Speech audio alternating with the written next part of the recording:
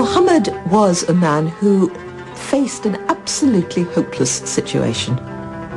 There was a whole continent, virtually, of people killing one another in an endless, hopeless vendetta, going down a chute of violence and warfare, feeling that society was coming to an end and had no hope. He gave them hope, single-handedly.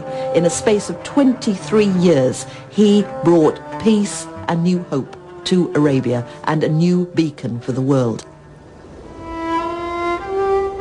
Islam, the religion Muhammad first brought to Arabia, now claims 1.2 billion followers around the world.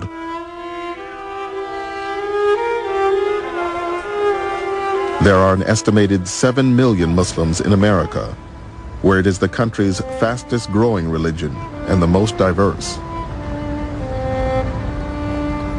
Like America itself, the Muslims in this country come from all over the world.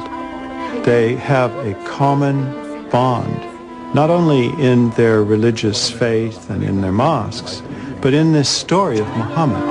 They all look to it. This is the source of how to behave, of how to be a constructive citizen, of how to be a good parent, of how to be a good child, of how to seek knowledge and truth. These are values that are expressed most clearly for Muslims in the story of Muhammad. In the Quran, Allah says that Muhammad is the best example of behavior for you. And that's what he is, the guide for the way we deal with each other, and when we're in a position of authority, how we attempt to implement justice and law. The Prophet Muhammad, he asked the question to people around him, do you love your Creator? Serve your fellow man first. What does that tell you? It tells you, forget about all this intellectual, yeah, I love God and this and that. If you're going to, forget about talking the talk, walk the walk. You want to serve God, serve people. What more noble way to serve people than to risk your own life to save them?